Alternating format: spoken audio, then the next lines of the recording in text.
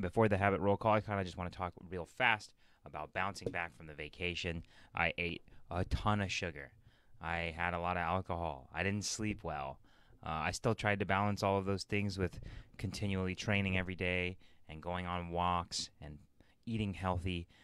But all of those things are just so toxic that it was hard to handle, and it took me a few days to bounce back. And I want everybody out there to see that this is a normal thing for people, and that when you bounce back, it's about actually bouncing back instead of just bouncing and letting your ball deflate. So I wanted to go over the things that I see physiologically that people may not be seeing when they go on vacation. So the number one thing with vacation is circadian rhythms. If your sleep cycles get out of whack, then that means you're not going to get the deep REM cycles that are required to clean your brain out and to actually allow you to sleep better. You're not going to get the right proper amounts of melatonin, and you're not going to clean the brain out, and then therefore you're going to be running in less than desirable brainwave states, which means less serotonin, less dopamine, which means more depression. And when you have more depressive mentality and neurochemistry going on, that means that you have less desire to move physically, and so it's actually harder to move. So that's the first thing we see from vacation. Number two, eating sugar constantly. I was eating Snickers bars like every day. I'm not going to lie. I love candy. I love Snickers. I don't eat stuff like that regularly in my regular lifestyle. But when I'm on vacation, sometimes it's time to indulge. Well, eating the candy like that regularly, plus drinking, Guinnesses. I had enchiladas. I even stopped at the candy store in Barstow and got some caramel covered chocolate. I really went in. So all of that influx of sugar, even though I was moving a lot, was degrading my system and causing inflammation. I could feel it was harder to move. My joints were stiff, just wasn't feeling well in my movement patterns. So again, people live like this habitually every single day their entire life, and I don't think that they understand that it's really like driving your car with like sand or in your gasoline tank, or like a potato in the exhaust pipe. You're not running at full capacity. And so these, harsh sugars, the not sleeping, the circadian rhythms getting thrown off, the dehydration, the severe dehydration. I was out there in 106-degree heat. All of these things I want you to realize for yourself. If these are things that are normal in your life, meaning your circadian rhythms are thrown off, you're abusing sugar, you're not getting full depth of sleep or allowing your body to reset, if you're continually living that lifestyle, your body is actually living in a depression. It's not mental. It doesn't mean I have depression, right? It means that your body's nervous system, all of the electrical chemical wiring that goes through your body, it actually goes sluggish and slows down. That happens from all of the things I just talked about: poor sleep, poor circadian rhythm, poor nutrition, too much sugar, too much alcohol, on everything being in a disrupted cycle. All of those things are causing a body depression, which makes you crave more sugar, which makes you want to just lay around and be lethargic, and it gives you no energy. It makes it harder to want to move. So I think a lot of things that I see with my clients and people around is that their biology is in a depressive state, and that the way to alleviate that is to get yourself out moving and walking and cleaning out your body from those toxic chemicals like sugar.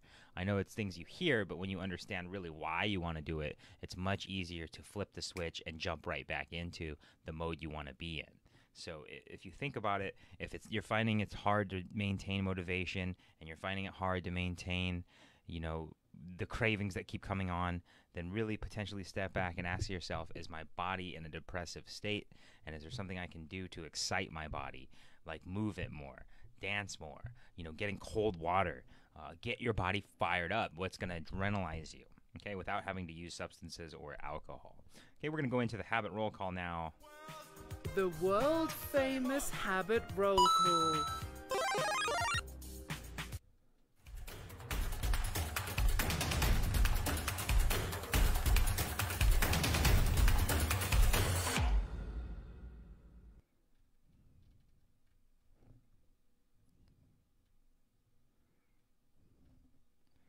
Alrighty, we're here with the habit roll call.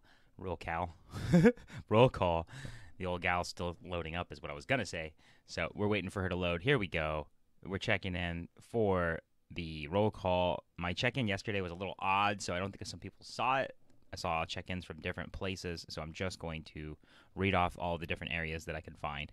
So Evelyn checked in. She said she worked out with a trainer from Gold's Gym online last night. Had to stop after about 20 minutes. Wasn't that hard of a workout, but my left leg started hurting me too much. I was able to still get in my stretches.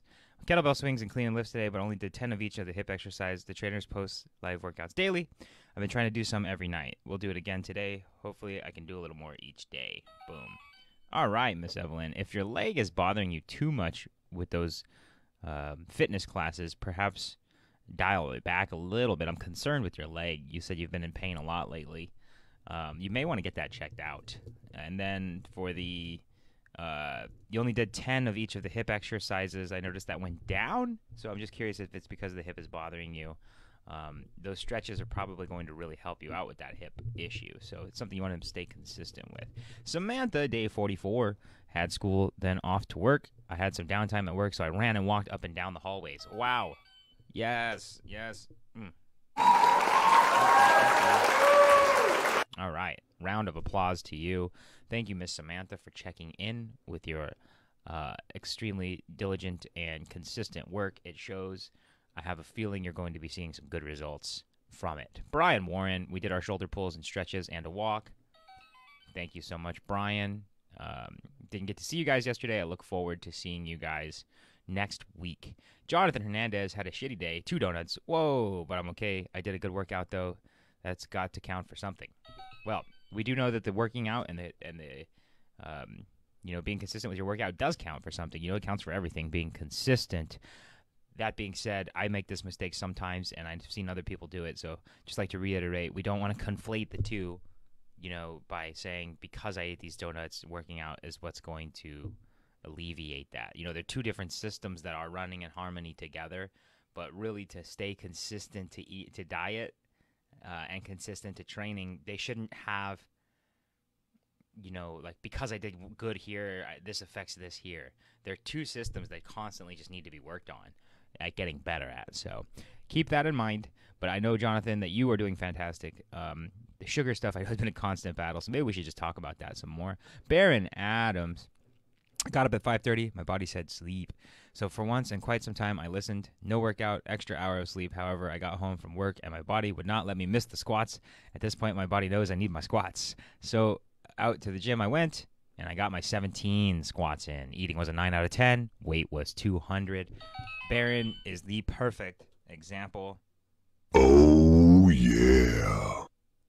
Of how a habit is formed and why we're doing it and what it's all about. So if we see here, even though he skipped out on his morning training, which, as consistent as Baron is, I mean, that's not even skipping. That's just him taking a well-needed nourishment break. But the fact is, he said that he couldn't help. His body knows that he has to go get the squats, and so he went and did the 17. And so that's what this is about. Baron wasn't a guy who was squatting every day. Baron didn't ever squat before I met him, and neither does 99% of the population, right? We got to get that booty working. So it's beautiful to see Baron falling into the habit, and I know that you all can do it as well by sticking to it and getting the job done. And the way that we do that is by finding the joy behind the process. Work is play. Because all of the studies show when you're having fun while you're doing exercise or physical demanding tasks that you emit different chemicals. I just read something so interesting. They said in the book that The Joy of Movement by Kelly McGonigal, I love the book so far. In The Joy of Movement, they said that human sweat smells different if it's a happy person's sweat versus a sad person's sweat, that the sweat actually has a different smell. So there's a happy sweat smell. So think about that. Your brain really changes everything on how you perceive things. So if you're working out and you're happy, you're actually going to emit different chemicals which are tied with oxytocin and the love chemical, and you can fall in love with training just like a person can fall in love with drugs. So think about that. when you are training today or tomorrow, try not to grind up your face too much. Try to smile while you train, and it's going to make a difference on your performance. I'll guarantee that. All right, everybody, I'm Trainer Steve. This has been another Stick to It Momentum Morning Habit Check-in, roll call, whatever you want to call it. Put the banana on the ice cream. We are about to eat today, baby. But no ice cream, though. I mean, I had my ice cream already, so I'm going to take a little break from that for probably a couple of months. No, that's too long. Maybe a month. Anyway. You gotta stick to it to get to it.